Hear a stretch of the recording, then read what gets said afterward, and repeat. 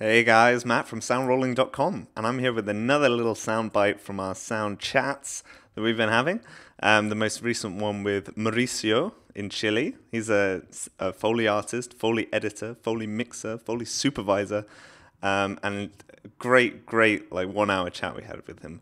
But I just wanted to show you this snippet just to show the kind of power of Foley, I guess, from something so simple as putting a cup down.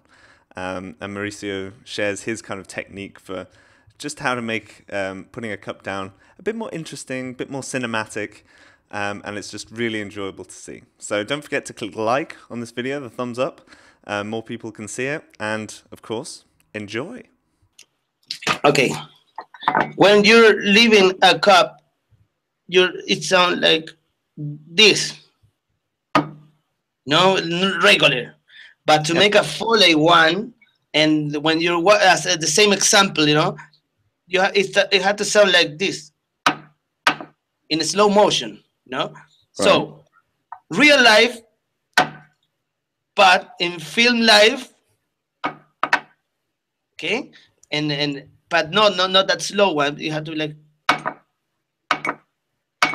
to track, that kind of sound. Right. To make it like a real Foley one, I do, like putting this little thing, and it's okay. So in slow motion, it would be like that,